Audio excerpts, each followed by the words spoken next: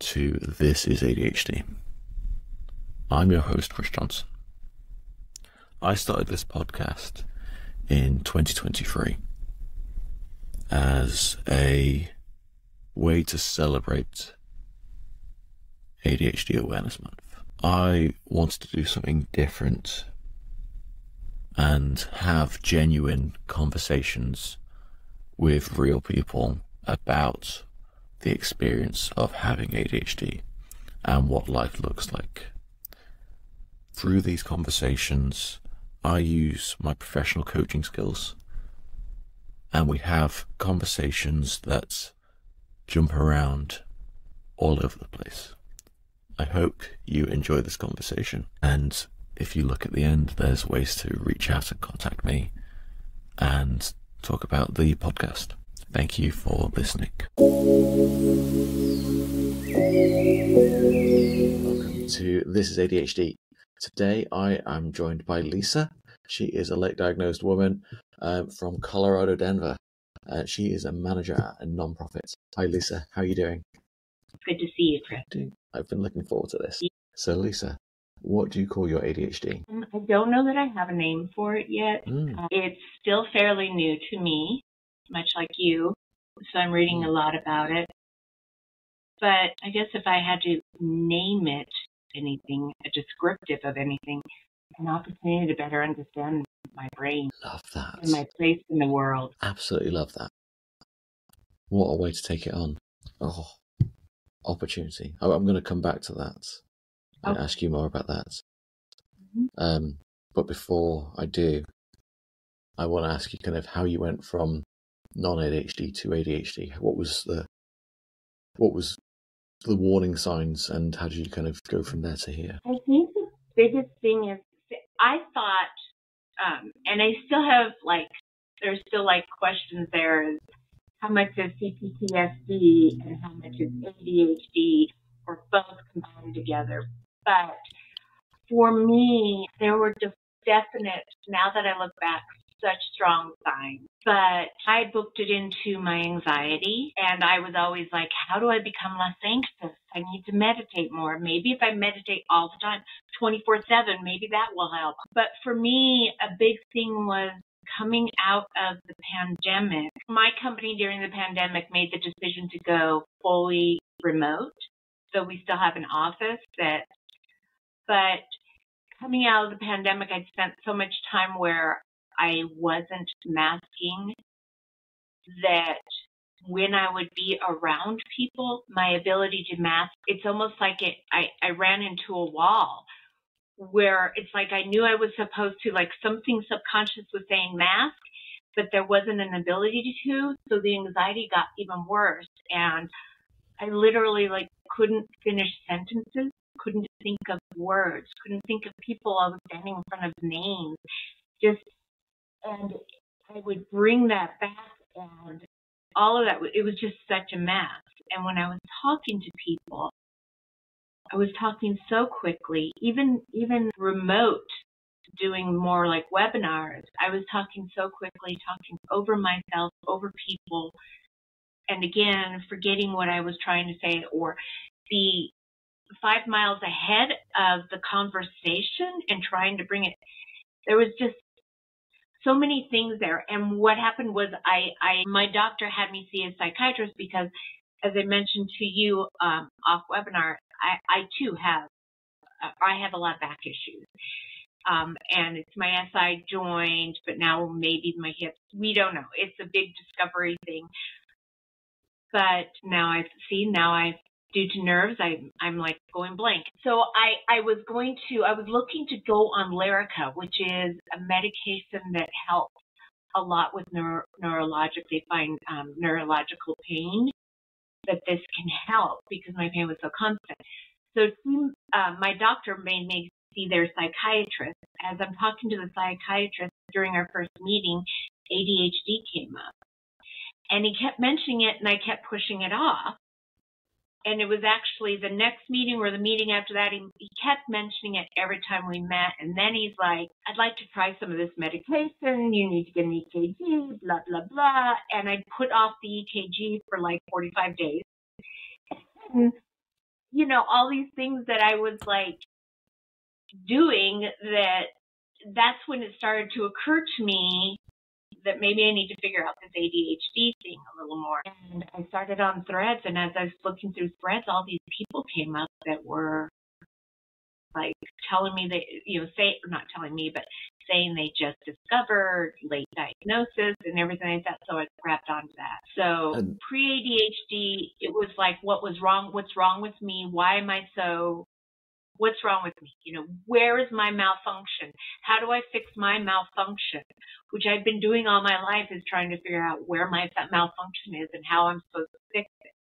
So I've been on this lifelong journey to figure out why I don't fit and what I'm doing wrong.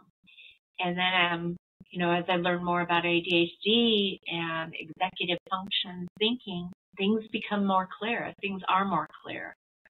And I'm much more forgiving with myself lately. I will say that. Yeah. I hear that a lot, and I feel that a lot of, if you don't know you have ADHD, it's your fault. Mm-hmm. Like, you've got neurological condition which makes you act in certain ways, and if you can't put a label on it or understand why it's happening, then it must be a flaw in your personality, a failing of you personally. That's a lot to carry. Our society is set up so that we fit a very tight box, which fits a comfort level because the expectation is put out that everybody fits this tight box. But I never fit that box. And again, it goes back to CPTSD. Now I can't even, PSTD. What do I have? Anyway, it goes back to that and like thinking, oh, okay, so I got to fix what was messed up when I was a child, but I don't know how to do that. And then it's that constant reminder that I don't fit. Everybody has that suggestion of what to do so that you can fit the box better. But those suggestions either didn't work for me, were uncomfortable for me, not who I was, but I didn't know I had a right to figure out who I was and become that.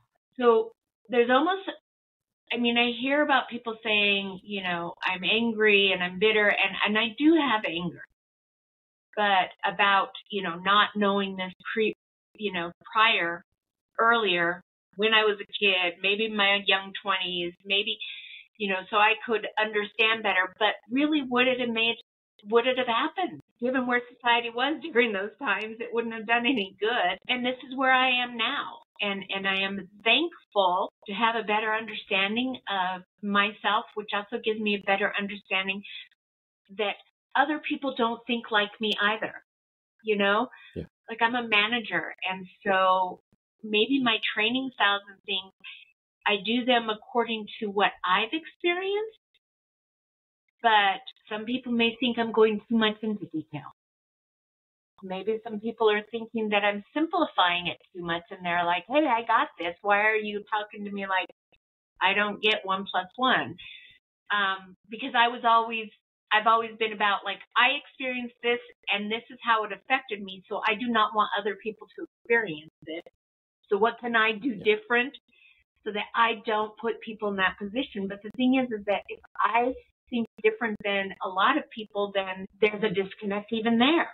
So yeah, for me, ADHD is such an opening, and I have so much more to learn about it. But I think the most important thing is understanding that the way I think and the way I do things not only is okay for me, but it's a blessing for me to understand that. I no longer have to follow that. All my life, I was like, where's the lesson book? Where are the rules for living life on society's terms? I don't understand how these people knew all this stuff, Yeah. And I love that you kind of brought it back without any prompting back to this opportunity to learn your brain. And something that I'm reflecting on, and I don't know if this resonates with you, and if it's not, then feel free to kind of say this is not the thing. But something that I've noticed, reflection of my life in therapy and with my coaches, is just how low my ego is, and like my sense of self-preservation, of saying, actually, number one priority is whoever is not me. I don't know if that's kind of factors into your journey at all. Yeah, my life. I mean, I have spent my entire life trying to prove, I thought to other people, but really it's to myself, that I have a right to be here.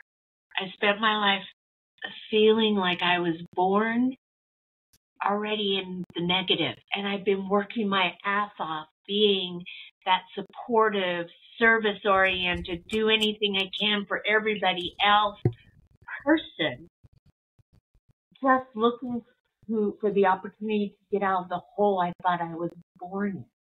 So I think that's just, I don't know if other people with ADHD have felt this way, but I think that's just so important to understand that. And I think a lot of people, what I'm reading with ADHD, a lot of people have trauma. I mean, everybody has trauma to a level, but the trauma I experienced as a child was so ongoing and consistent that it shaped my brain as well. And I don't know, like, did my ADHD tendencies increase due to the trauma? Was the trauma that first, my reaction to the trauma, was that also an ADHD? I don't know. Egg, chicken, egg, I don't know.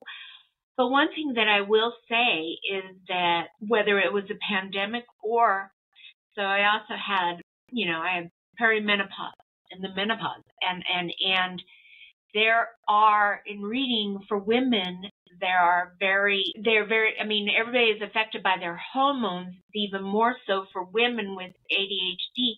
And I don't know if everything became so acute and so out in my face because of pandemic, all of those things. I don't know, but this is where I am right now. I've spent so much of my life, like I said, trying to prove myself throughout my life. And I mentioned this to you before, that if I look at my life, like it was like I was almost like, the best way to describe it, like a bullet. I just was pushing myself through everything, trying to be the good girl, trying to have perfection. Everything I did had to be right. And it just, everything exacerbated everything else. The anxiety, the inability to understand why I was trying so hard and I didn't feel like I was getting anywhere. It's exhausting, and you don't think you can give up. You can't let go of it because, this is something that's, I've only recently, post-diagnosis, learned what perfectionism is. Because I assumed it was doing things really well. I didn't realize it was the thing of striving for a standard that was constantly out of reach, of saying, actually, my standards are just really high and no one can meet my standards. I can't meet my own standards. Of going, actually, are your standards actually perfectionism? Of looking at that and churning away on that hamster wheel to kind of get to a point of going like, well, I've never achieved what I wanted to in the right way. Absolute failure. There's that binary. What I'd always hear from people, and I still do to this day, is how I always presented myself. People would say that I'm intimidating, that I appear intimidating in the beginning until they get to know me and they realize that I'm just this total geek nerd. But because I didn't realize it at the time, but people thought I was every hair in place, all the right clothes, and even like making my bed every morning, because perfectionism is not just doing one thing perfect. It's everything involved. Because if I could do it all perfect, then maybe I could get out of the hole. Yeah. It's just, it's that thinking that if it's not just right, that you didn't do it right at all. Yeah. There's a failure, and therefore proof as to why you're not good enough. I don't know if I've made this point on another episode, but I don't care. It's salient now, so I have noticed in groups. So I'm a fairly outgoing ADHD. I'll go and talk to people. I'll ask questions and be a bit nosy. And people see me talking about ADHD, so they come and talk about ADHD. And the amount of people that I've been in groups with who I have thought that they are the most on point, most achieving, and then they go, yeah, I'm neurodivergent and I'm really struggling. I'm like, I think there's this thing of like this neurotypical line that we all aspire for as neurodivergents, and they're going, I'm going to be so neurotypical, you can't even tell that I'm not one of them. That's exactly it. We are struggling to become that which our brain is not set up to become. And so we are constantly feeling like we're failures, we're not good enough, because we can't get into that headspace, because it's not possible. And we can't understand it. And we can't even see their perception, because it's not possible. So we're looking everything through this perception of, well, for me, it was, okay, so I pay attention to media. And because I was highly isolated as a child, so if I pay attention to media and to see in movies, this will show me how to be a person. And instead it showed me how to be the perfect neurotypical person, which caused a lot of angst and anxiety for me, I can say. But I still was fighting for it. Like, I just believed if I tried hard enough. My heart was in it, you know? Like, and you know, TV, movies show that to you. If your heart's in it, you'll win. And we never got there. And now I'm finding out, you know, maybe there's another path. Maybe there's another perception. Yeah, if you just keep stalking that girl one more week, you totally won't get sent to prison. You really see how amazing you are. I'm she'll say yes. Oh. Yeah. Yeah. Hollywood has got a lot to answer it's so true. I've hung on to, but I've hung on to relationships that were damaging to me for so long. I've hung on to, you know, like, you know, getting involved in yoga. I've hung on to things way past the due date and forced myself to keep going through it because I thought that's what it was supposed to do. And never once have I been able to, or have I taken the time to say, what is right for me now? Now, I have gone through, or am going through still, burnout. So there's been a lot more time. I mean, if you knew, like on the weekends being so exhausted I could barely move and beating myself up for it. And during the weekdays, I was getting up at 4:30 in the morning, going for a run, coming back, getting into work early, working 10, 11 hours, coming home, crashing, and that was my work week. And I was on the whole time I was at work, and then I'd come back, and on the weekend, when I should have just been resting, most of that time was spent this anxiety of not accomplishing some great project on the weekend. Like, it just messed up. There was just a lot of bad things that I was doing to myself that I didn't know it. Because I didn't know how to even accept myself. I didn't even know who I was. And I still don't 100% know that. I don't. I'm still working on it. But I am accepting things about myself, which I never did before. I accept that I'm creative. I accept that I have artistic tendencies. I fully accept that I'm an introvert. I'm accepting more things about myself now and giving myself so much more grace, but I still have high expectancies of myself. You know, like, should I have mastered this ADHD thing by now? You know what I mean? It's been 6, 7 months, you know. What I was saying was, like, my mental health metaphor du jour is, what is it? It's mental health is like a house. Like, you're never done with your house. Like, you might paint the walls, you might change the furniture, you might do this, you might do that. And that's good for now.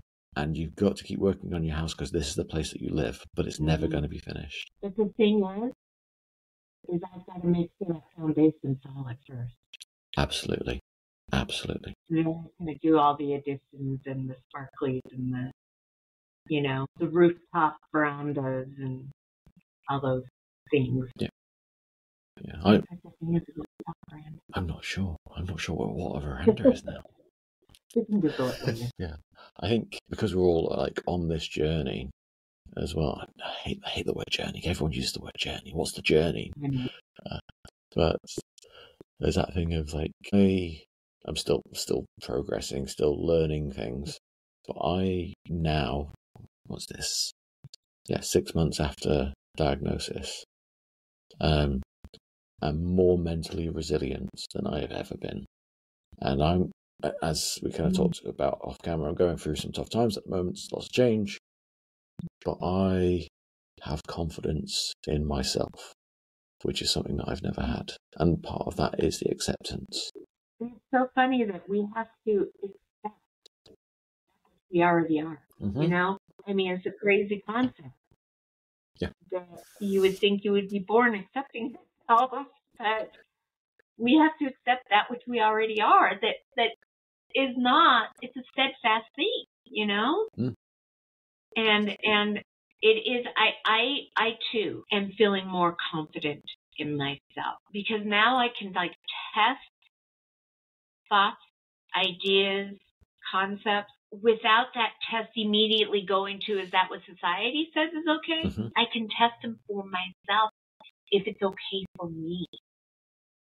I can live, it's that recognition that I can live a life that is good for me.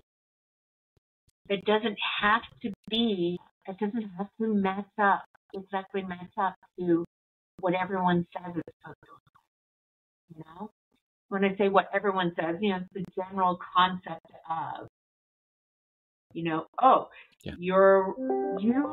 you recognize yourself as being a woman, therefore let me tell you what things are going to be like, you know, and or let me make sure you're checking up all the boxes. And I don't have to even look at the boxes anymore.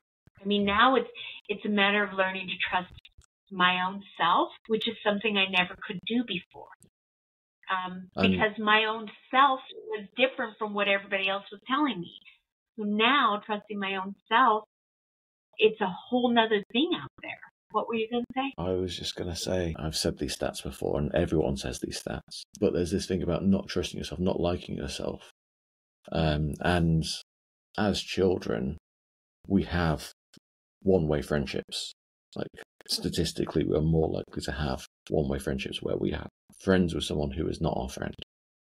And the average ADHD child has 20,000 more negative comments by the time they're, is it 12?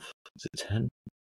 Than an average child as well. So we are told subconsciously and actively by our peers and by our adults around us, even in regular conversations and even in regular childhoods without trauma, that we are different and we are not right. We don't fit. I have tales of people setting me up, like, you know, come on, Lisa, we'll be friends with you. And then all counting to 3 and running away from me on the playground. And, you know, I spent much of my elementary years sitting against the brick wall reading. I mean, reading was my life. I walked to school with a book. I read by moonlight. That was the place where I could sit, was in my, you know, in a book. I recognize that in myself. Like, I had that escape into literature because it's quiet, it's no trouble. Yeah. And if you're quiet and you're no trouble, then nothing's going to go wrong, right? And also, you get praised for reading. Yeah. So, yeah.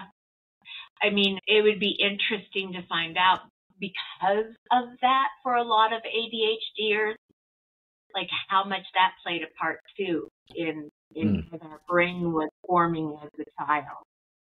That if I'm quiet, if I stay in the background, I won't have trouble, and I won't be trouble, you know.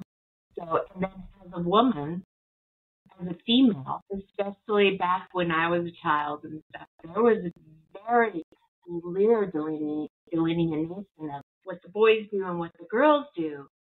And so that masking had to come early. like, I haven't been given like you're a combo or you're the hyperactivity but I think I'm combination because there's so much on both sides that fit me. But as a female, since I was struggling so hard to just fit in anyway, disappearing into the woodwork was the best way to handle everything, always, every time. Quiet in the background, don't make waves, smile and nod, always be willing to be helpful, and then you add that perfectionism in there. And to what you said about so many of our friends not really it being a one-sided friendship, and that's exactly what it was. I was the friend that everybody depended on to take care of everything, and I have been that for years. I could tell you stories all the way up to like close friend getting married, and I was not in the wedding party, but I was running around the day of the wedding, getting together waters and food and all these things, and then I helped her put on her dress. And every time the photographer would show up, I would bow down out of the picture. But I was the one that was there doing all the background work. And that's an example of who I was most of my life. I was in the background doing the work and knowing someone else was going to get the great job. You look great. That worked out really well. I have a near exact same story. And the funny thing is, you do? Yeah? I do. You do? Yeah, no, yeah. Just a few years ago. Yeah, you believe it? It's like we're trying to prove our place in every second of every day. Yeah, and I want to say, like, regular people feel that as well. They go, yeah, we can totally ask Chris to do this. Totally ask him, and I'm going to relate back to the story. Totally ask him to organise the stag do and organise the venue and do all of this, but not come to the wedding. Totally, and he'll be fine with that. Yes. But we can't afford for you to be there. So, yeah, totally. Yeah. Or the bride will barely acknowledge you as she's busy with her wedding. You spent the day making sure it was perfect. And everybody was fed and everybody had water. And I was opening water bottles and handing them to people I don't even know. And, I was like, but that was me and that is me still. Yeah. We just had a holiday party for, and we had it at a venue, and with my SI joint affecting my legs, makes me have to walk with a cane at times, stood at the entrance the entire party and made sure as the people came in, they got their drink tokens, they understood like where everything was, and they felt welcome, and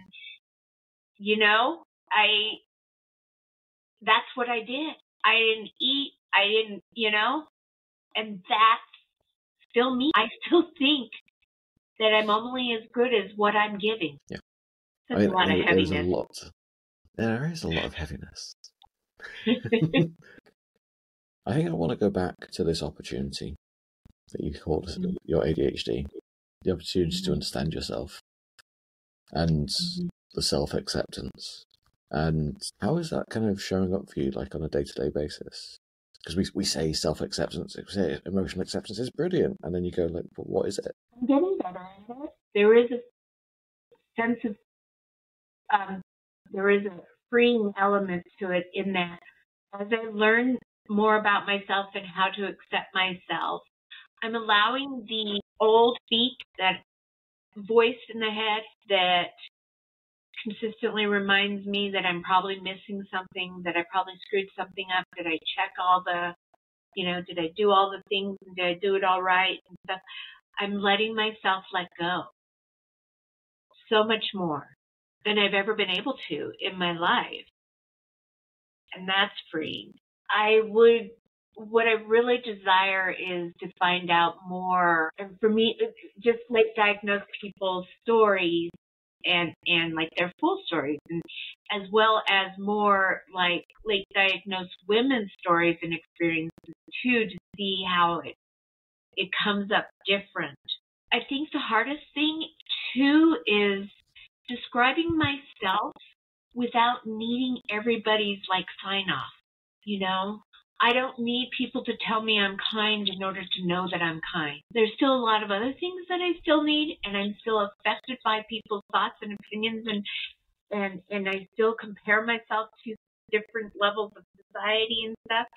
But I am always I'm always reminding myself that forgiveness level of like one thing that I think will be good, maybe will helpful for you too, is I look back at when I was a child into adulthood leading up to now, and I look at the challenges that I didn't know I had, that I was working through and dealing with and trying to get through and understand and everything. And I can tell you this, I'm a fucking rock star when it comes to resilience.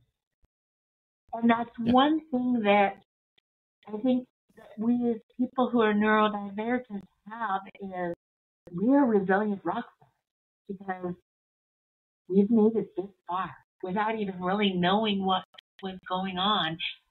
And even if we had known what was going on, in a world that, I mean, only recently started recognizing it and accepting, having any level of acceptance of it, you know, that makes us resilient rock stars. And sometimes I have to remind myself of that.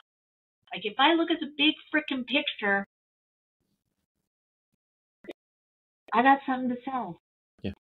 I think it's that thing of like everything you've achieved in your life, you've achieved in your life whilst having ADHD and like carrying around and looking like everyone else and doing things in a way that does not work for you and still succeeding. And carrying around all the past weight of the failures that we caught of our own, like we're not good enough, the past weight of how we felt about ourselves while doing all of that.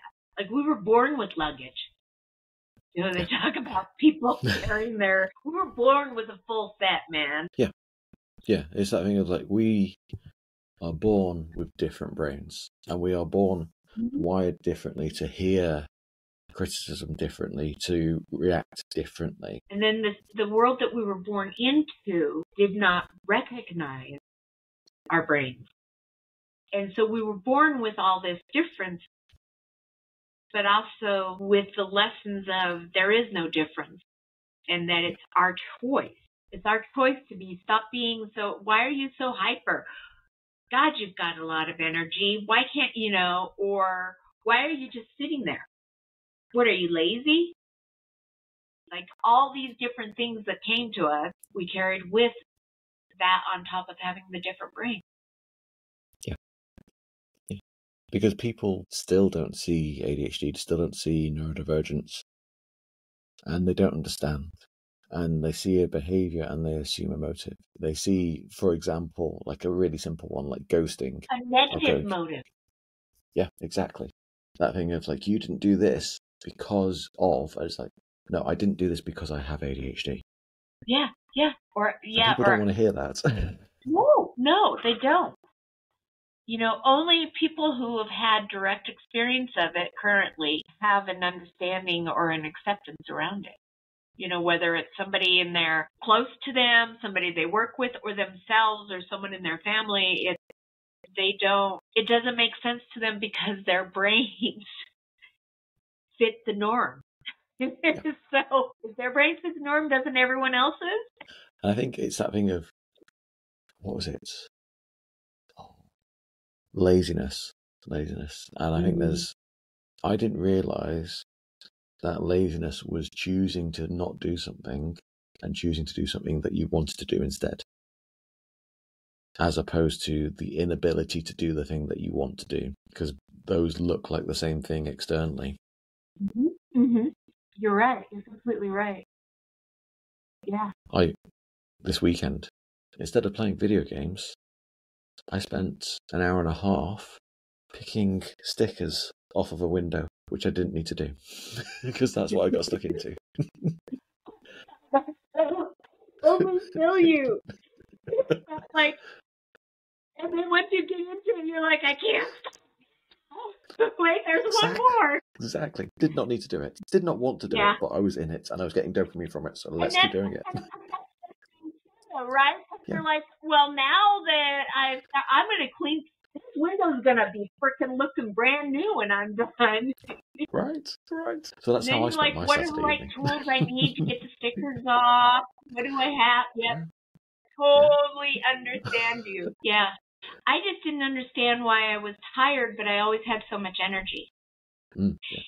And the energy is like almost a nervous energy, but then the tired could be stopping everything. Tired. Like too tired to even sleep. Yeah. I've written a newsletter about this, which comes up this week, which will tell people who are listening to this in the future when this was recorded, about being tired. And for one of them as well, I think we talked about it already, was masking. And I think this, so I move around a lot, as you can see on the video if you're watching. But if I force myself to hold still, I am constantly checking and making sure that I'm not moving myself. So I had 4.5 days of meetings last week, 8-hour meetings, a little long. And for most of them, I was totally fine because I got up, I stood, I walked around. I was just like, ADHD, I'm not engaging. And one of them was 4 hours. I forgot that I was meant to be doing the ADHD thing. And I did the old masking thing and I sat there. And I realised I was literally sat there like this, listening, holding myself to stop myself from moving. And it's like, actually, I'm just holding myself and putting myself into a tense position. Of course I'm going to be tired at the end of that day. There's more energy to stop myself doing the things than it is to just do the things. Yes. Yes, because it's natural to do the stuff, you know? Yeah. Like my thing is rocking. I usually am constantly rocking. If I'm standing, I'm definitely going to be rocking back and forth. I'll be rocking a leg. But my thing is just that, like rocking, constantly moving thing. And for meetings, it's still really difficult for me to sit through a meeting, even if I'm like not on camera. It's still difficult. But if I can go back and listen to it, if it was recorded, I can totally zone in, shut out the world, and like take great notes and stuff like that. But for some reason, when I'm actually supposed to be actively present, like too much. Like it's almost like I have to hold myself, like holding myself in that look like you're listening place is, like you said, even more uncomfortable, even more energy sucking than actually if I'm like doodling or, whatever, then I can totally listen. But I can't just put it all into one thing. Yeah. I wonder if that is a hard conversation to have with bosses, for people listening, of saying, do you want me to look like I'm listening, or do you want me to listen? Luckily, I spend a lot of time not sitting on the camera. But what was I going to say along the lines of always moving, listening? I have all these notes that I put, and I was like, don't look at your notes too much because it's a flowing conversation. And hypervigilance. Speaking of like listening and things like that. I'm super hypervigilant. So like I observe everything. And I think part of that comes from constantly observing people to understand how to be a part of, whether it's a meeting or anything else. But it's also being hyper-vigilant on myself to not make a mistake, not say the wrong thing, not do the wrong thing, That's why even like, that holiday party where I sat and I stood and just like welcomed everybody. I do much better in a social situation if I have a job to do. Otherwise, you'll find me in some corner somewhere. Unless there's a pet, in which case I'll be in the corner with the pet. I think there's something about security and safety and where I don't feel like I'm on. I think that that's it. I think that trying to fit in, trying to be a part of whatever it was turning on. And when I'm on, I'm not completely comfortable. I can't get completely comfortable because I'm attempting to be something versus just being me and letting life flow. And I think that for years and years, I was just on all the time. Like I couldn't fall asleep because I couldn't turn off because my mind was like, don't mess it up. Rethinking conversations or meetings or things I've said or what I wrote or how I presented. It was just always being on and never just being. And so was it real?